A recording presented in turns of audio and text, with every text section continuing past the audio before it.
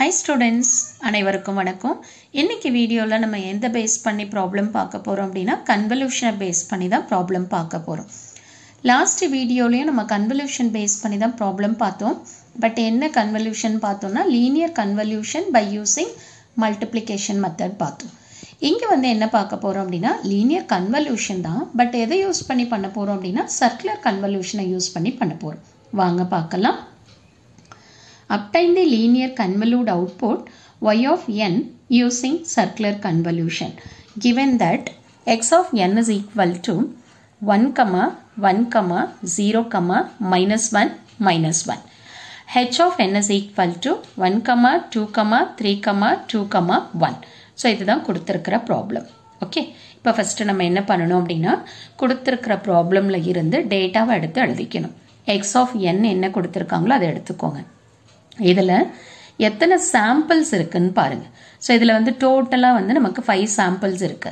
So இதை நம்ம எப்படி எடுத்துக்கிறோம் அப்படின்னா எல்லுன்னு எடுத்துக்கிறோம். ஓகேவா? So L is equal to 5ன்னு எழுதியாச்சு. அடுத்தது ஹெச் ஆஃப் என்லையும் டோட்டலாக எத்தனை சாம்பிள்ஸ் இருக்கு அப்படின்னா 5 சாம்பிள்ஸ் இருக்கு. அதை நம்ம எப்படி ரெப்ரசென்ட் பண்ணுறோம்? எம்ன்னு ரெப்ரசென்ட் பண்ணுறோம். இப்போ M is equal to 5. So எல்லோட வேல்யூவும் 5, எம்மோட வேல்யூவும் 5. ஓகே. இப்போ அடுத்தது வந்து பார்த்தீங்கன்னா எனக்கு அவுட்புட்டில் எத்தனை சாம்பிள்ஸ் வரணும் அப்படிங்கிறத நான் ஃபைண்ட் அவுட் பண்ணணும். அதை ஃபைண்ட் அவுட் பண்ணுறதுக்கு நமக்கு ஃபார்முலா இருக்குது. அது என்ன ஃபார்முலா அப்படின்னா L plus M minus 1. எல்லோட value 5, எம்மோட value 5. அப்போ 5 பிளஸ் 5 10. ஸோ 10ல் 1 போச்சுன்னா 9. அப்போ எனக்கு அவுட்புட்டில் எத்தனை சாம்பிள்ஸ் இருக்கணும் அப்படின்னா 9 சாம்பிள்ஸ் இருக்கணும் கண்டிப்பாக. ஓகேவா? சரி.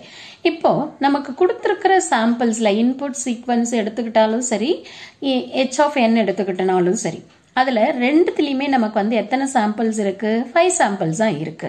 ஓகே. ஆனா எனக்கு வந்து அவுட்புட்ல எத்தனை வேணும்? 9 சாம்பிள்ஸ் வேணும். இங்க நான் என்ன யூஸ் பண்ண போறேன் அப்படின்னா சர்க்குலர் கன்வல்யூஷனை யூஸ் பண்ண போறேன். அப்போ சர்க்குலர் கன்வல்யூஷன் யூஸ் பண்ணணும் அப்படின்னா எனக்கு அவுட்புட்ல எத்தனை சாம்பிள்ஸ் வேணுமோ அத்தனை சாம்பிள்ஸ் எக்ஸ் ஆஃப் என்லையும் இருக்கணும், ஹெச் ஆஃப் என்லையும் இருக்கணும். ஏன்னா நான் இங்கே வந்து மேட்ரிக்ஸ் அப்ரோச்சை யூஸ் பண்ண போகிறேன். ஓகே. ஸோ அப்போ நமக்கு வந்து X of என்லையும் H of என்லையும் 5 samples தான் இருக்கு. அப்போ 9 சாம்பிள்ஸை கொண்டு வரணும் அப்படின்னா எத்தனை ஜீரோஸை நம்ம ஆட் பண்ணிக்கணும்? 4 ஜீரோஸை ஆட் பண்ணணும். இந்த மாதிரி நம்ம ஜீரோஸை ஆட் பண்ணுறது தான் நம்ம என்ன சொல்கிறோம் அப்படின்னா ஜீரோ பேடிங்னு சொல்கிறோம்.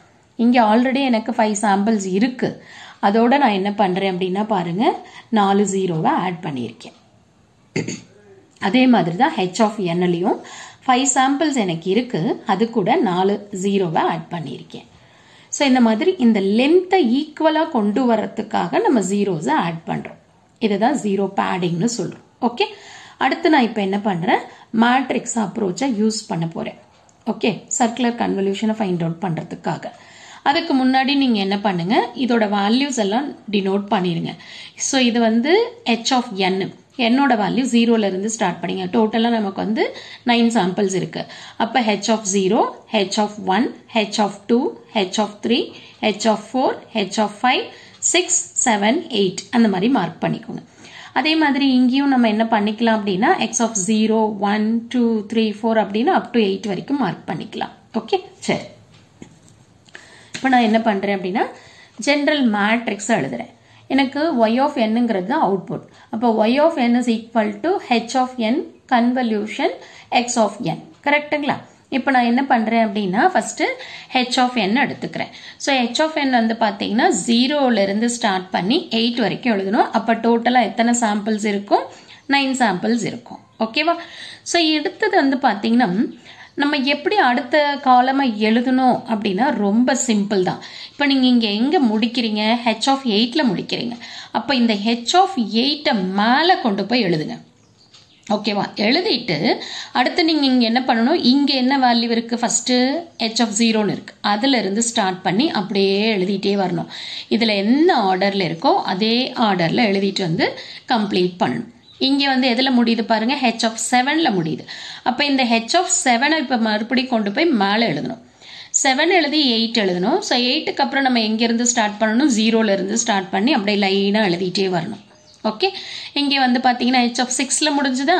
இப்போ மறுபடியும் அடுத்த காலமை நீங்கள் எங்கேருந்து ஸ்டார்ட் பண்ணணும், 6ல் ஸ்டார்ட் பண்ணி 8 வரைக்கும் எழுதிட்டு அடுத்தது 0லேருந்து ஸ்டார்ட் பண்ணி சீக்வன்ஸாக எழுதணும்.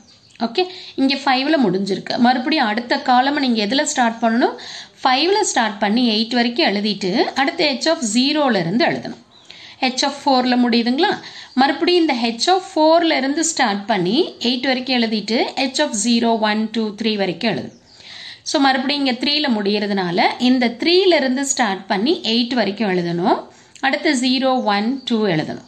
இப்போ 2ல் முடியறதுனால இங்கே என்ன பண்ணணும், 2ல் ஸ்டார்ட் பண்ணி 8 வரைக்கும் எழுதணும். அடுத்தது h of 0 h of 1. மறுபடியும் இந்த h of 1லேருந்து ஸ்டார்ட் பண்ணி 8 வரைக்கும் எழுதிட்டு h of 0 வரைக்கும் முடிக்கணும். ஓகே, அப்போது இதில் வந்து பார்த்தீங்கன்னா டோட்டலாக எத்தனை காலம்ஸ் இருக்குன்னு பாருங்கள், 9 காலம்ஸ் இருக்கும். ஓகே, ஸோ இதை நம்ம இப்போ என்ன பண்ண போகிறோம் அப்படின்னா x of n-ஓட மல்டிப்ளை பண்ண போகிறோம்ல, அதனால் x of 0 1 2 3 4 அப்படின்னு சொல்லிட்டு அப் டு 8 வரைக்கும் எழுதணும். So this is equal to y of 0 y of 1 y of 2 y of 3 up to y of 8 வரைக்கும். இது வந்து ஜென்ரல் ஃபார்மேட். ஓகேவா, இப்போ நான் என்ன பண்ண போகிறேன் அப்படின்னா இதுக்கு வேல்யூஸை எழுத போகிறேன். ஸோ ஃபஸ்ட்டு நம்ம என்ன பண்ணணும், இந்த ஃபஸ்ட்டு காலம் எடுத்து எழுதிக்கோங்க. h of 0வோட வேல்யூ இது ஆல்ரெடி நமக்கு கொடுத்துருக்காங்க, அந்த வேல்யூ தான் நம்ம லைனாக எடுத்துகிட்டு வந்து எழுத போகிறோம். இது வந்து h of 0வோட வேல்யூ, இது h of 1ஓட value, 2ஓட value, 3ஓட value, 4ஓட value, 5 6 7 8ஓட value. இது எல்லாமே h of ஓட வேல்யூ. ஓகேவா, இப்போ பாருங்க இங்கே நமக்கு என்ன முடிஞ்சிருக்கு, 0ல் முடிஞ்சிருக்கு. அப்போ நம்ம என்ன பண்ணணும், இந்த வேல்யூவிலேருந்து இங்கே மேலே ஸ்டார்ட் பண்ணணும். 0ல் ஸ்டார்ட் பண்ணிவிட்டு அடுத்து இங்கே என்ன வேல்யூ இருக்கோ அதிலிருந்து அப்படியே இந்த ஆர்டரில் என்ன ஆர்டரில் இருக்கோ அதே ஆர்டரில் நீங்கள் எழுதிட்டே வரணும். மறுபடியும் இங்கே என்ன ஆகுது பாருங்கள், 0ல் முடியுது. இந்த 0லேருந்து நீங்கள் இங்கே ஸ்டார்ட் பண்ணணும்.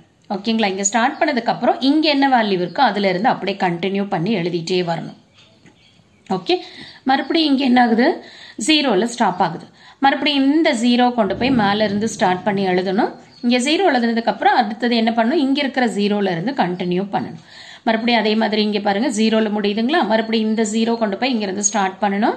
ஸ்டார்ட் பண்ணி மறுபடியும் இங்கே இருக்கிற நம்பர்லேருந்து கண்டினியூ பண்ணிக்கணும். இதே மாதிரி தான் எழுதணும்.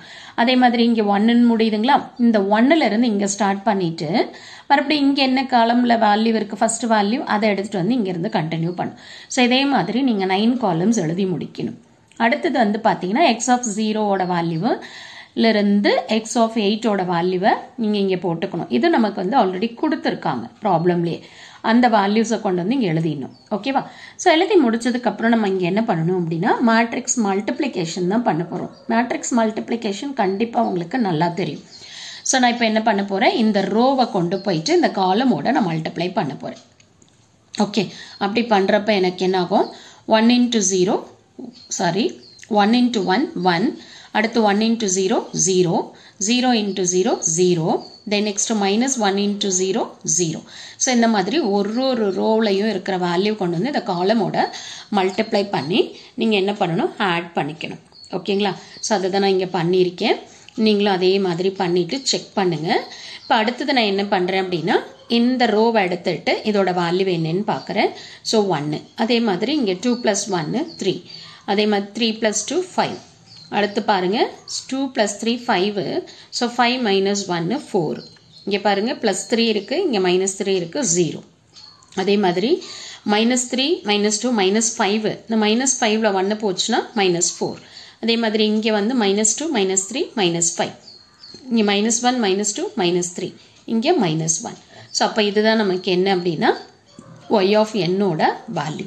அப்போ இது வந்து y of 0, இது y of 1, இது y of 2, y of 3, y of 4, y of 5, y of 6, y of 7, y of 8ஓட value. So இதுதான் வந்து ஃபைனல் அவுட்புட். ஸோ அப்போ நம்ம என்ன பண்ணிட்டோம் அப்படின்னா அவுட்புட்டை ஃபைண்ட் அவுட் பண்ணிட்டோம் யூஸிங் சர்க்குலர் கன்வல்யூஷன். இந்த சர்க்குலர் கன்வல்யூஷனில் நம்ம என்ன பண்ணியிருக்கோம் அப்படின்னா மேட்ரிக்ஸ் அப்ரோச்சை யூஸ் பண்ணியிருக்கோம். இந்த மேட்ரிக்ஸ் அப்ரோச்சை யூஸ் பண்ணுறதுக்காக தான் நம்ம என்ன பண்ணியிருக்கோம், கொடுத்துருக்கிற சீக்வன்ஸ் வந்து எவ்வளோன்னு பார்த்துட்டு அவுட்புட்டில் நமக்கு எத்தனை சாம்பிள்ஸ் வேணுமோ அத்தனை நம்பர் ஆஃப் ஜீரோஸை நம்ம என்ன பண்ணியிருக்கோம், ஆட் பண்ணியிருக்கோம். ஓகேங்களா, ஸோ இங்கே வந்து டோட்டலாக நமக்கு வந்து 5 சாம்பிள்ஸ் தான் இருந்தது. பட் அவுட்புட்டில் எனக்கு 9 சாம்பிள்ஸ் வேணுங்கிறதுனால நான் 4 ஜீரோஸில் ஆட் பண்ணியிருப்பேன் எல்லா சீக்வன்ஸும். That is x of n-லையும் add பண்ணியிருப்போம், h of nலையும் ஆட் பண்ணியிருப்போம். ஸோ கண்டிப்பாக இந்த வீடியோ உங்களுக்கு யூஸ்ஃபுல்லாக இருக்கும்னு நினைக்கிறேன். தேங்க்யூ ஃபார் வாட்சிங் திஸ்.